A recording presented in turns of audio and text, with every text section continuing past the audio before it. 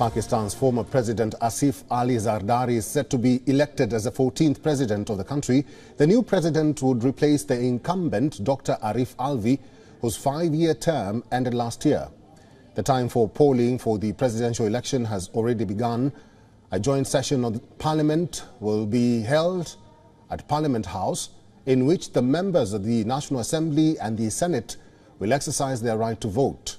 Pakistan People's Party co-chairman and former Pakistan President Zardari will be the candidate of the allied parties in the presidential election. According to reports, all allied parties comprising the ruling coalition have confirmed their support. In a statement, Pakistan's Prime Minister Shehbaz Sharif said that Zardari's presence in office will make it easier for the ruling government to pass bills and move the economy forward. 68-year-old Zardari is a businessman turned politician. He is also the husband of former Pakistan Prime Minister Benazir Bhutto. Zardari served as a president from 2008 to 2013. He will also be the first civilian to be elected for the second time as president. He is also the chairman or the co-chairman of the Pakistan People's Party. According to the constitution, the president is indirectly elected by an electoral college comprising federal and provincial lawmakers. According to the Election Commission of Pakistan, the polling will be held from 10 a.m. to 4 p.m. local time. But that has changed because it will be held from 12 p.m. to 4 p.m. local time in Parliament House and the 4 provincial assemblies. The PMLN-led ruling coalition has calculated that its candidate Asif Ali Zardari would get more than 400 electoral votes.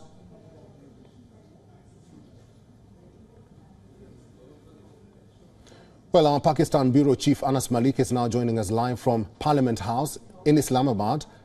Anas Malik, good to see you. Asif Ali Zardari is perceived to win the elections and become the first civilian to be president for a second time. With that being said, take us through how the elections will be conducted. Well, certainly so. The first part of your question is indeed quite significant with regards to Asif Ali Zardari set to become the president for the second time, a civilian person set to become the president for the second time. His opponent is Mahmood Achakzai, who has been known for his anti-establishment politics, and that is perhaps one of the reasons he's been nominated by PTI-backed Sunni Ittihad Council.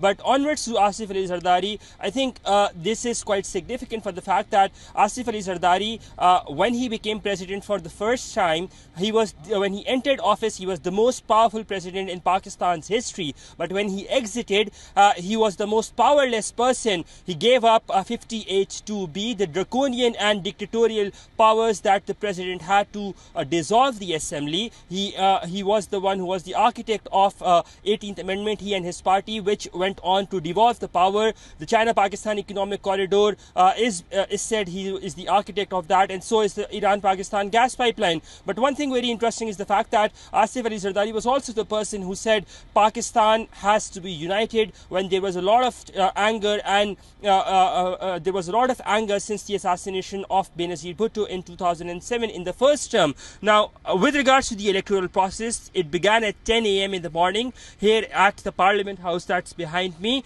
and it will continue till 4 p.m. Pakistan time.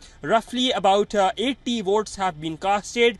Both Senate and National Assembly members, they are being called name-wise alphabetically, and they then take the ballot paper, mark a cross against the candidate through a special pencil in a booth, and this is through a secret ballot.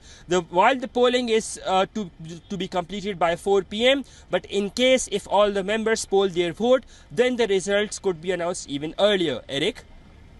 Anas Malik, now that you've mentioned it, we understand that the voting has already started. Are most of the parliamentarians in attendance? Yes, certainly. So it looks like the parliament, there is a full house in session, not just parliamentarians but senators as well. Remember, the Pakistani Senate, half of it is set to end its term later this week, and in context of that, it is important to have a full house. So by the looks of it, most of the senators and parliamentarians are there in attendance, but those who are not, they have ample amount of time on their hands to come to the Parliament House by 4 p.m. Pakistan time and to be able to cast their vote for the presidential elections. Eric? That is our Pakistan Bureau Chief Anas Malik outside the Parliament building or Parliament House in Islamabad, Pakistan. Thank you, Anas. For all the latest news, download the WION app and subscribe to our YouTube channel.